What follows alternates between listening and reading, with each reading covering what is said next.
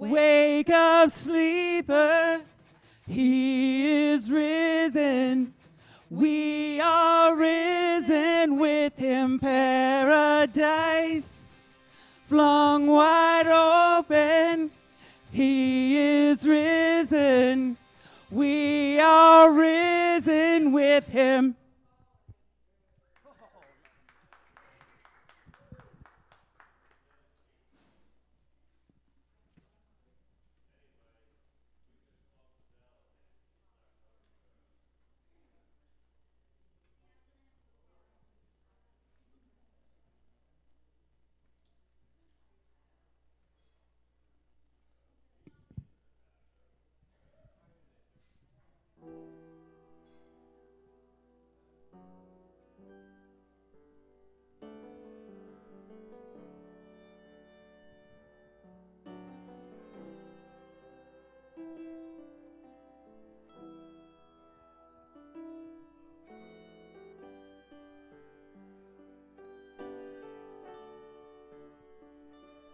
Feet may fail, and there I find you in the mystery. In oceans deep, my faith will stand, and I will call upon your name, and keep my eyes above the waves. When oceans arise, my soul will rest in your embrace, for I am yours, and you are mine.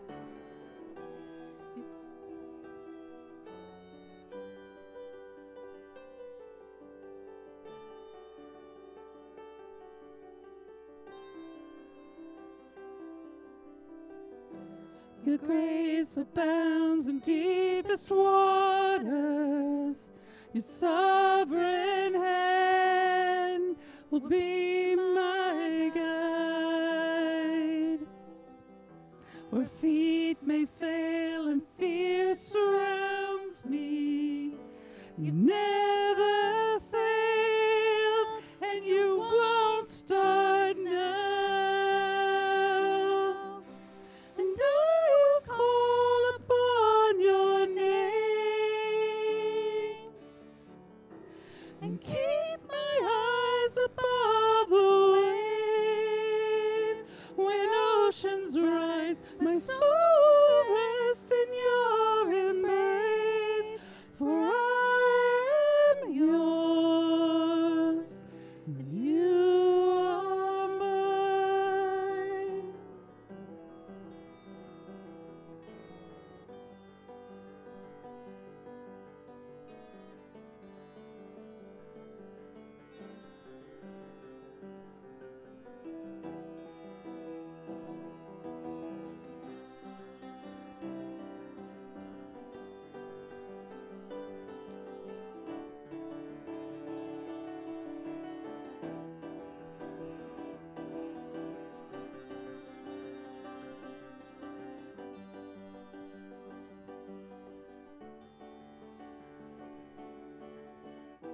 Spirit, lead me where my trust is without borders.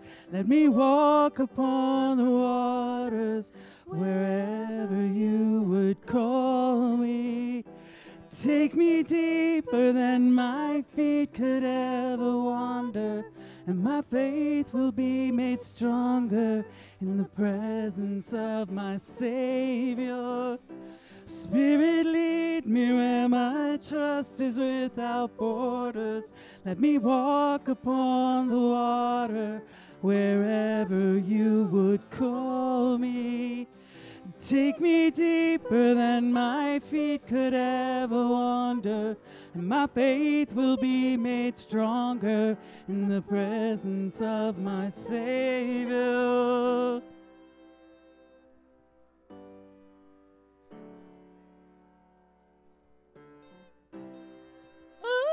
Call upon your name, and keep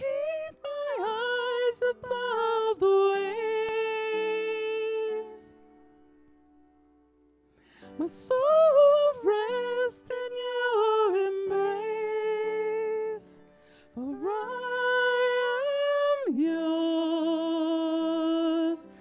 You are mine.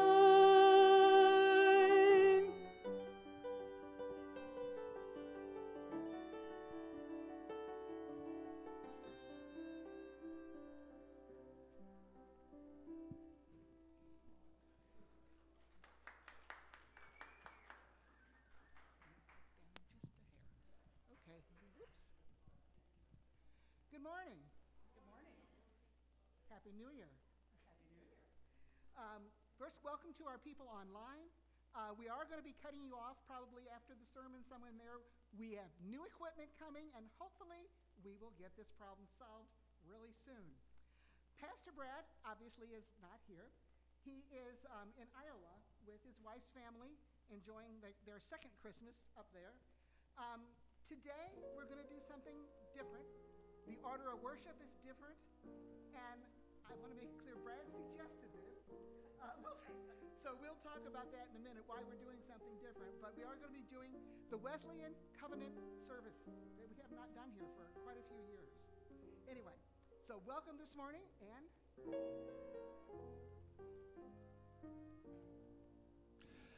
well, I'll tell you whether or not we're ready for it. 2023 is here this morning, but I do want to welcome you to worship at Wilkes Blvd United Methodist Church.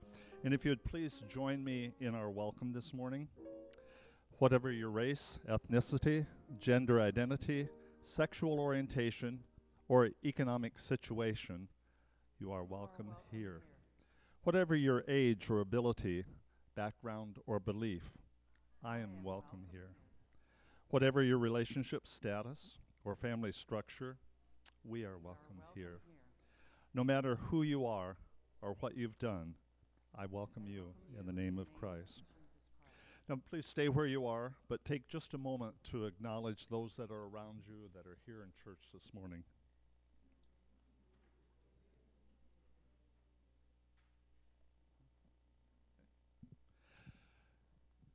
Please stand for our opening praise hymn. You'll find it in the Red Book, 383. This is a day of new beginnings, verses 1 through 4.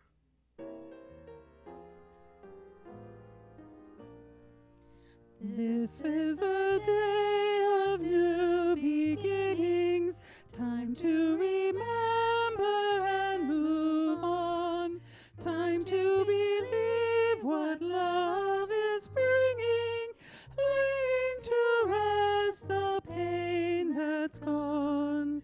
For by the life and death of Jesus, God's mighty Spirit now as then can make for us a world of difference as faith and hope are born again.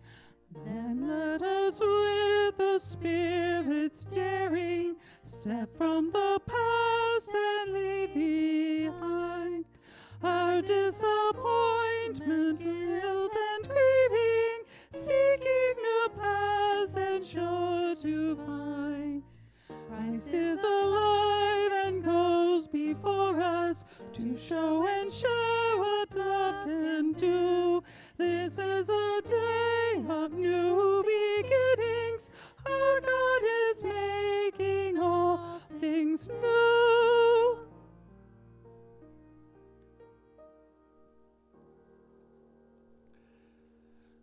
Please be seated and prepare your hearts for prayer as we sing our prayer hymn. Morning has broken, Red Book number 145. Morning has broken like the first morning. Blackbird has spoken like the first bird. Praise for the singing, praise for the morning, praise for them springing fresh from the word. Let the rains new fall,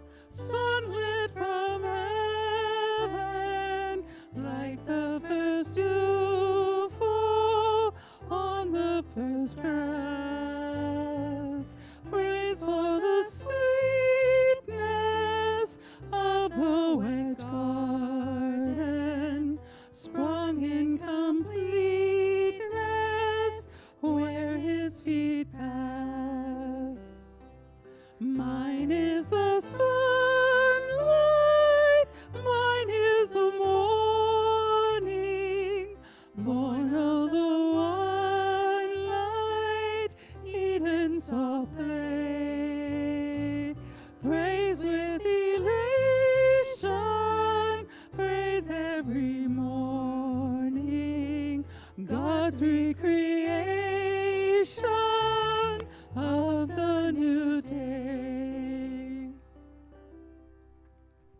Our prayer this morning is one we're going to do together. You hopefully have papers. If not, it'll be on the screen. Let us pray. O God, searcher of all our hearts, you have formed us as a people and claimed us for your own. As we come to acknowledge your sovereignty and grace and to enter anew into a covenant with you, reveal any reluctance or falsehood within us. Let your Spirit impress your truth on our inmost being and receive us in mercy for the sake of our mediator, Jesus Christ, who lives and reigns with you in the unity of the Holy Spirit, one God, forever and ever. And now we'll pray the prayer that Jesus taught us. Our Father, who art in heaven, hallowed be thy name. Thy kingdom come, thy will be done, on earth as it is in heaven. Give us this day our daily bread, and forgive our trespasses, as we forgive those who trespass against us. And lead us not into temptation, but deliver us from evil. For thine is the kingdom, and the power, and the glory forever.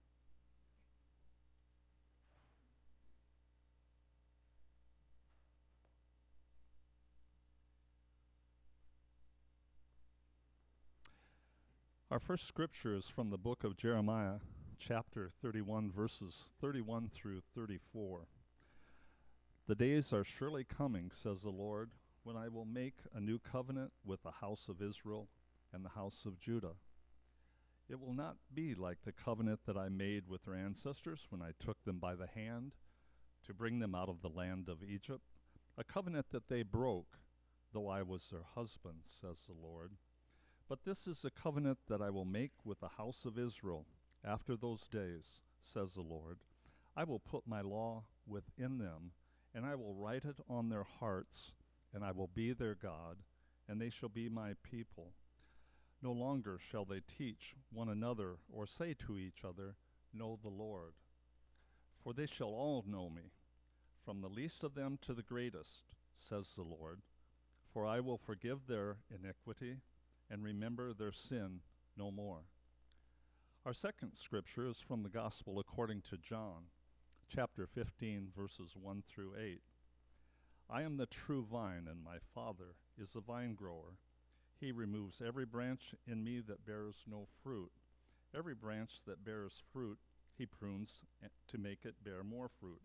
You have already been cleansed by the word that I have spoken to you. Abide in me as I abide in you.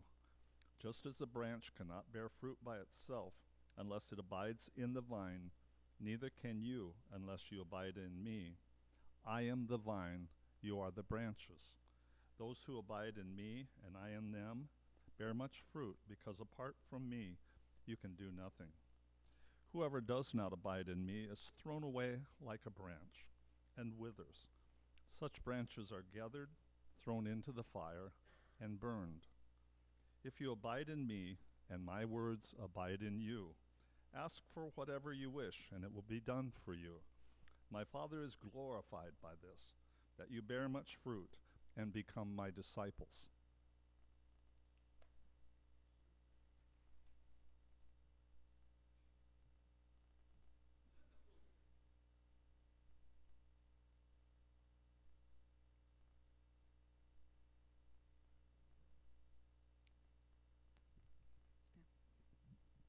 Here we are on the first day of a new year. How appropriate that we're here together in God's house on that first day. It should get us started off in the right foot, so to speak. Sometimes when we start the new year, it feels like we're standing on a precipice and we're looking out into space because we don't know what's coming next. And in the last few years, that's certainly been true, hasn't it? We really don't know what's coming next. As I thought about this and began to prepare, I kept running into lots and lots of words that started with the prefix RE. That prefix means again are back. And it really is appropriate right now.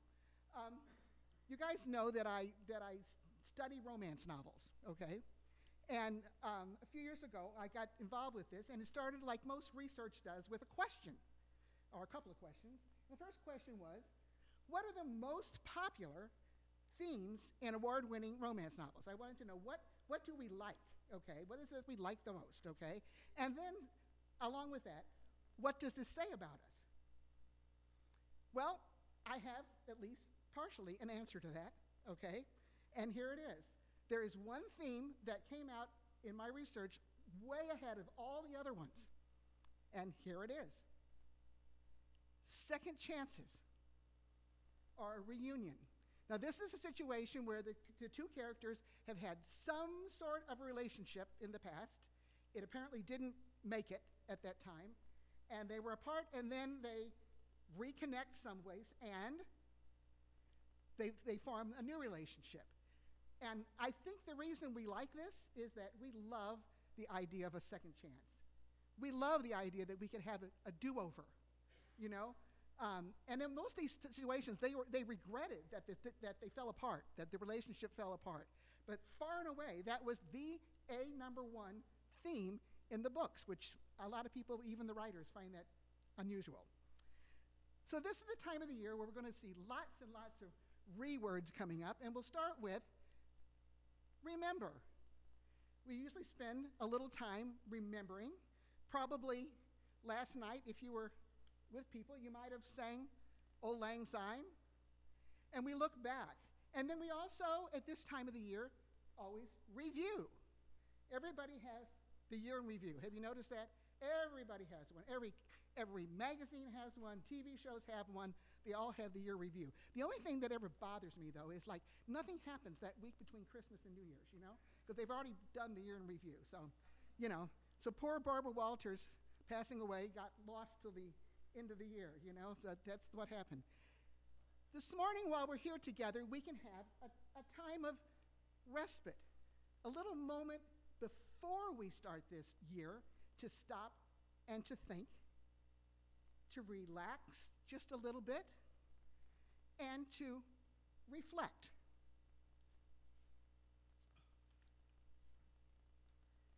This is the time of year where people make resolutions, okay?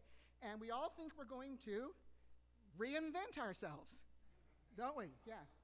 And okay, so maybe we're going to exercise more and cook healthy meals and lose weight. Maybe we're going to clean up the clutter and organize our lives, you know?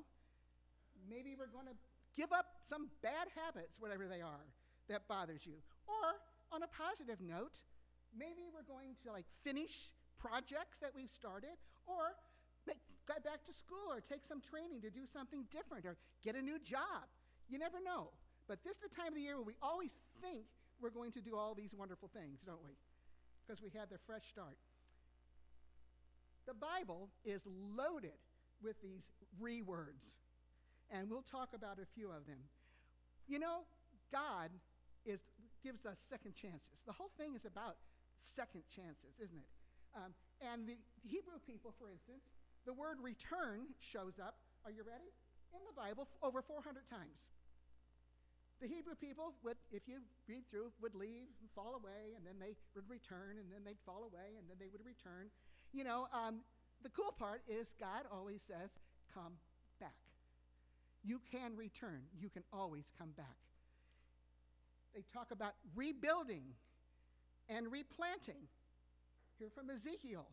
Then the nations are left all around you shall know that I, the Lord, have rebuilt the ruined places and replanted that which was desolate. I, the Lord, have spoken, and I will do it. Restore. I like that word. You know, restore.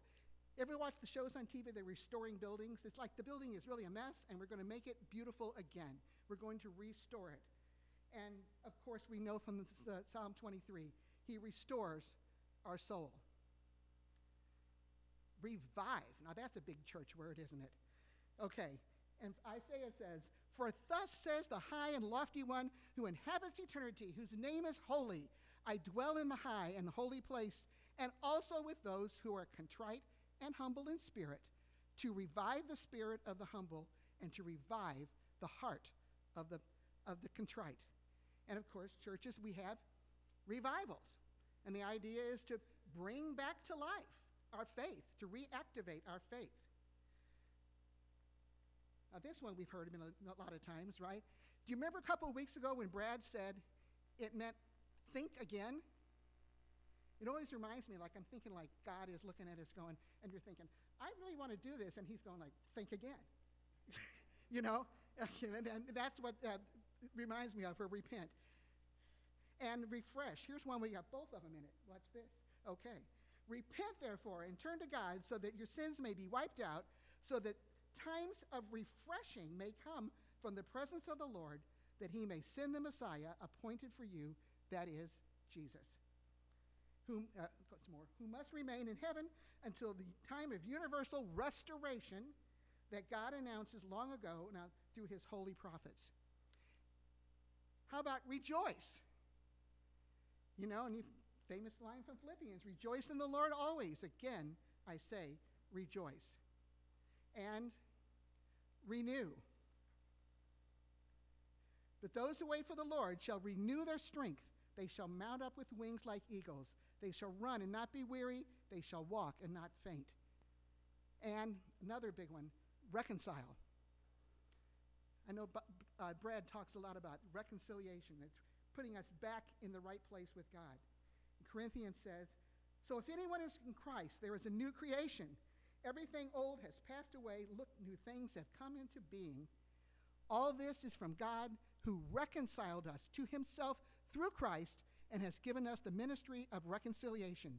That is, in Christ, God was reconciling the world to himself, not counting their trespasses against them, and entrusting the message of reconciliation to us.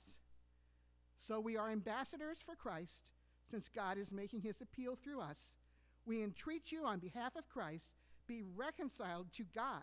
For our sake, God made the one who knew no sin to be sin, so that in him we might become the righteousness of God. And of course, rebirth. He saved us not because of any works of righteousness that we have done, but according to his mercy, that the water of rebirth and renewal by the Holy Spirit. And redeem. It's amazing, all these words, isn't it? Isaiah says, I have swept away your transgressions like a cloud, and your sins like mist. Return to me, for I have redeemed you.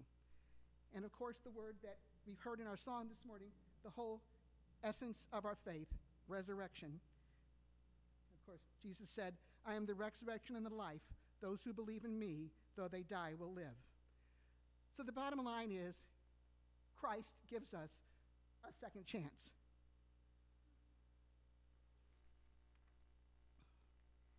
Today, we're going to talk about a renewal of a covenant. Christianity is a choice. It's a choice that we make or we don't make. You know, it's up to us. And today, we're going to talk about recommitting ourselves to our beliefs. And we're going to do it through this Wesleyan covenant service. This has been, let me give you the background. Here's John Wesley, good old John Wesley. There he is. He read this kind of service in another person's writing, and he was so moved by it that in 1755, they first held this service. He published it in a pamphlet in 1780, and from that time, from 1780 for the next 100 years, it was used in that form in England all the time.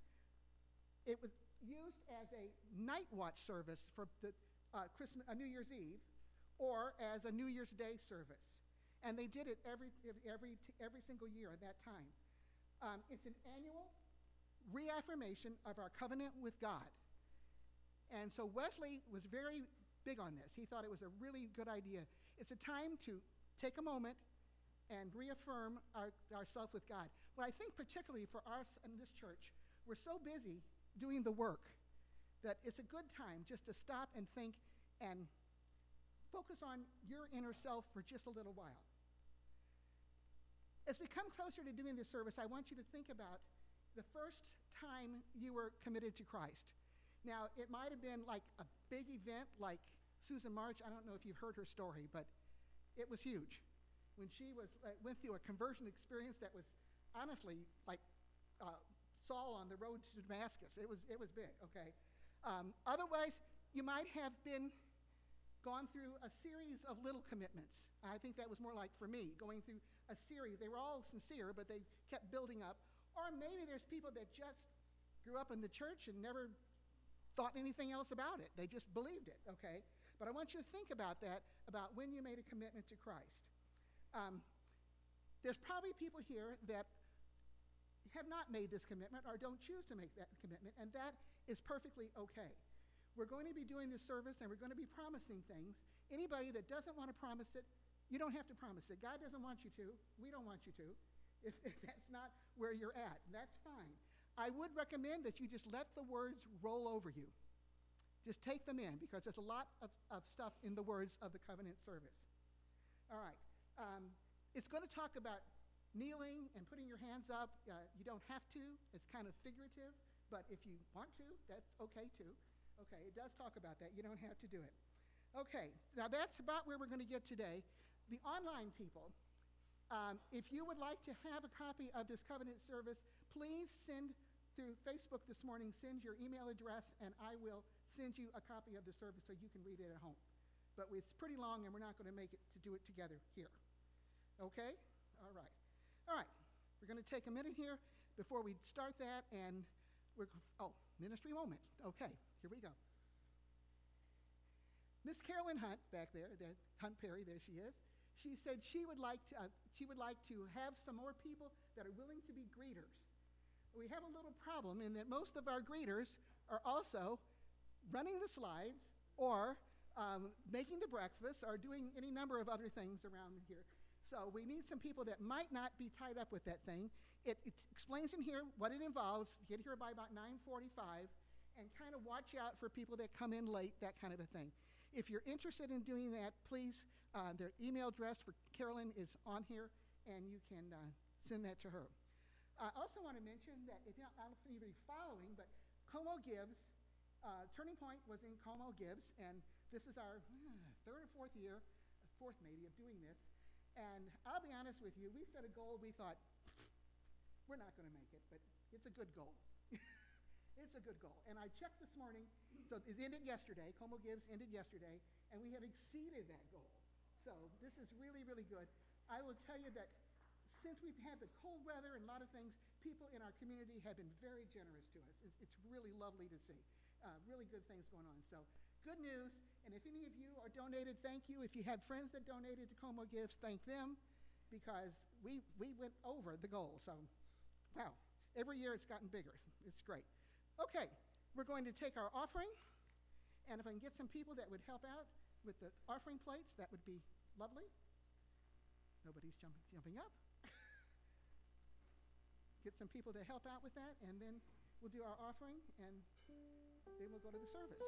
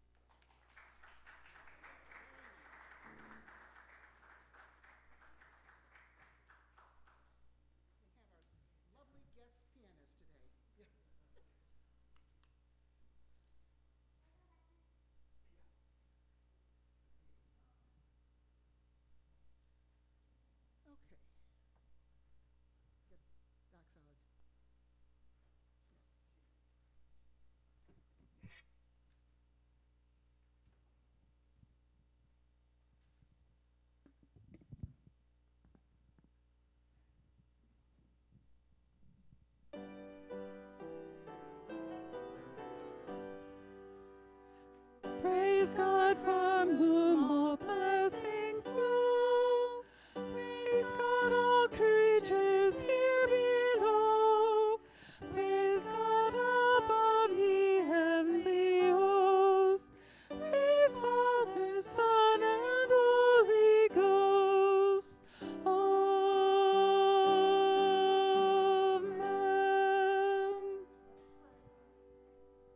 God, we dedicate these gifts to you. We are so thankful for the community and people that are helping out people in need. We are grateful that we are able to be here together on this first day of the year. In Jesus' name we pray. Amen. If you guys don't mind, my knees are bad, as you know. I'm going to scoot this up here because there's a lot for us to read and do here. Okay. Follow on. If you don't have a paper, let somebody know. Well, let me see if I can. I don't think it comes out of there. But I'm pretty loud. I think we can do it. Okay.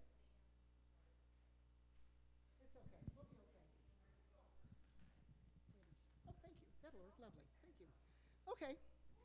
All right. It's kind of long, but there's a lot of really, really good stuff in here. So please follow along on your paper, and it's also on the screen. Brothers and sisters in Christ, the Christian life is redeemed from sin and consecrated to God. Through baptism, we have entered this life and have been admitted into the new covenant of which Jesus Christ is the mediator. He sealed it with his own blood that we might last forever. On the one side, God promises to give us new life in Christ, the source and perfecter of our faith. On the other side, we are pledged to live no more for ourselves, but only for Jesus Christ, who loved us and gave himself for us. From time to time, we renew our covenant with God, especially when we reaffirm the baptismal covenant and gather at the Lord's table. Today, however, we meet as the generations before us have met to renew the covenant that binds us to God. Let us make this covenant of God our own. Commit yourselves to Christ as his servants. Give yourselves to him that you may belong to him. Christ has many services to be done. Some are more easy and honorable. Others are more difficult and disgraceful. Some are suitable to our inclinations and interests. Others are contrary to both. In some we may please Christ and please ourselves, but then there are other works where we cannot please Christ except by denying ourselves. It is necessary, therefore, that we consider what it means to be a servant of Christ.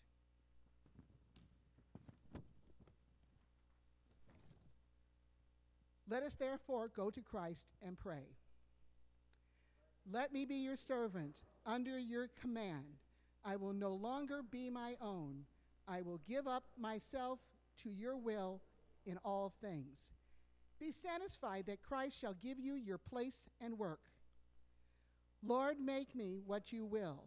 I put myself fully into your hands. Put me to doing, put me to suffering. Let me be employed for you or laid aside for you. Let me be full. Let me be empty. Let me have all things. Let me have nothing. I freely and with a willing heart give it to all to your pleasure and disposal. Christ, the Savior of none but his, be the Savior of none but his servants. He is the source of all salvation to those who obey. Christ will have no servants except by consent. Christ will not accept anything except full consent to all that he requires. Christ will be all in all, or he will be nothing. Confirm this by a holy covenant. To make this covenant a reality in your life, listen to these admonitions. First, set aside some time, more than once, to be spent alone before the Lord in seeking earnestly God's special assistance and gracious acceptance of you, in carefully thinking through the conditions of the covenant, in searching your hearts whether you have already freely given your life to Christ. Consider what your sins are. Consider the laws of Christ, how holy, strict, and spiritual they are, and whether you, after having carefully considered them, are willing to choose them all. Be sure you are clear in these matters. See that you do not lie to God. Second, be serious and in a spirit of holy awe and reverence. Third, claim God's covenant. Rely upon God's promise of giving grace and strength so you can keep your promise. Trust not your own strength and power. Fourth, resolve to be faithful. You have given to the Lord your hearts, you have opened your mouths to the Lord, and you have dedicated yourself to God. With God's power, never go back. And last, be then prepared to renew your covenant with the Lord. Fall down on your knees, lift your hands toward heaven, open your hearts to the Lord as we pray. O righteous God, for the sake of your Son, Jesus Christ, see me as I fall down before you. Forgive my unfaithfulness in not having done your will, for you have promised mercy to me if I turn to you with my whole heart. God requires that you shall put away all your idols. I hear from the bottom of my heart, renounce them all, covenanting with you that no known sin shall be allowed in my life. Against your will, I have turned my love toward the world. In your power, I will watch all temptations that would lead me astray from you. For my own righteousness is riddled with sin, unable to stand before you. Through Christ, God has offered to be your God again, if you would only let him. Before heaven and earth, I here acknowledge you as my Lord and God. I take you, Father, Son, and Holy Spirit for my portion, and vow to give myself, body and soul, as your servant, to serve you in holiness and righteousness all the days of my life. God has given the Lord Jesus Christ as the only way and means of coming to God. Jesus, I do here on bended knees accept Christ as the new and living way, and sincerely join myself in a covenant with him. O blessed Jesus, I come to you hungry, sinful, miserable, blind, and naked, unworthy to wash even the feet of your servants. I do here with all my power accept you as my Lord and head. I renounce my unworthiness and vow that you are the Lord, my righteousness. I renounce my own wisdom and take you for my only guide. I renounce my own will and take your will as my law. Christ has told you that you must suffer with him.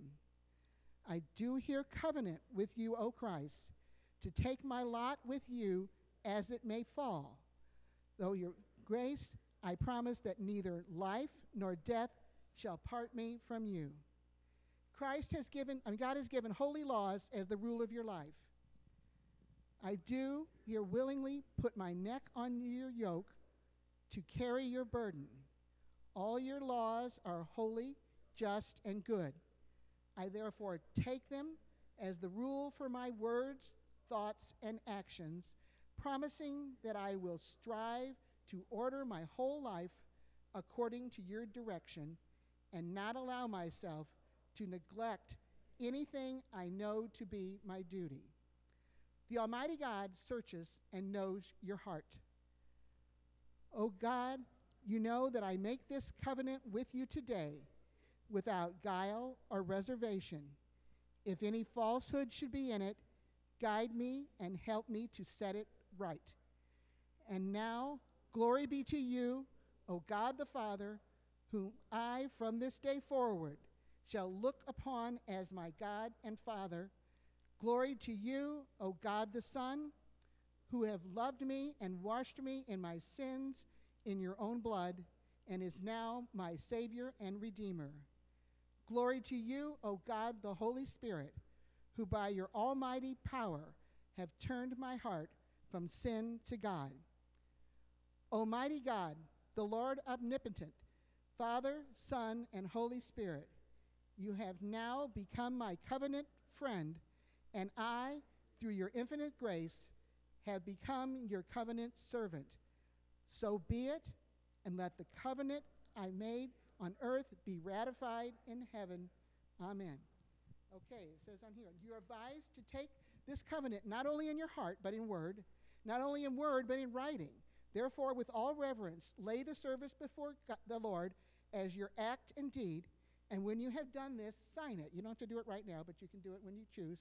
And then keep it as a reminder of the holy agreement between God and you, that you may remember it during doubts and temptations. Interesting service, isn't it? Okay. Did it, and now we're going to sing a very appropriate hymn, I think. Take my life and let it be.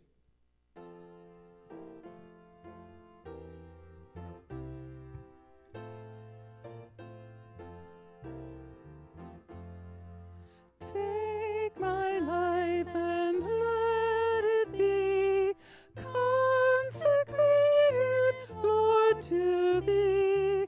Take my moments and my days, let them flow in ceaseless praise. Take my hands and let them move at the impulse of thy love. Take my feet and let them be swift and beautiful for thee.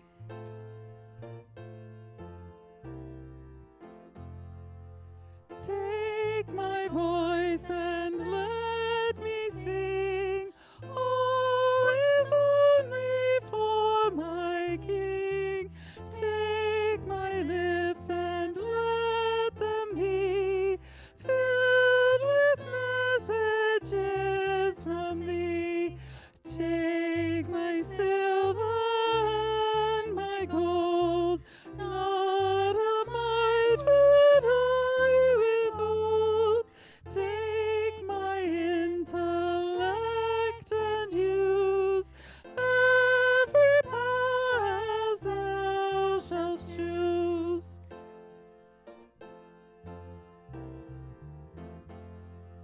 Take my will and make it thine.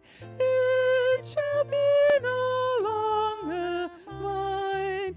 Take my heart, it is thine own. It shall be thy royal throne.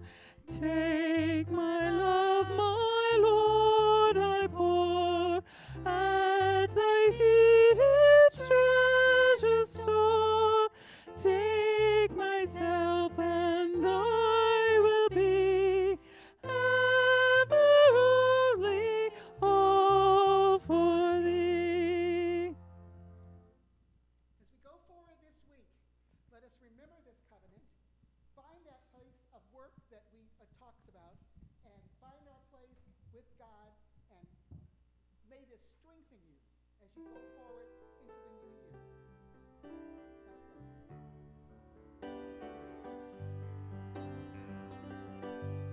May the Lord bless you. May the Lord bless you. May the Lord keep you. May the Lord keep you. And make God's face to And make God's face to shine upon. shine upon.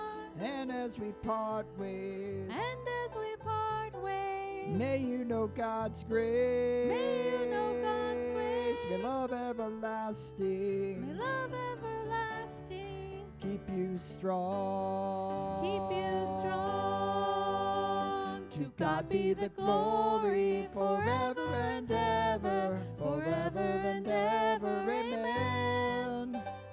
To God be the glory forever and ever, to forever and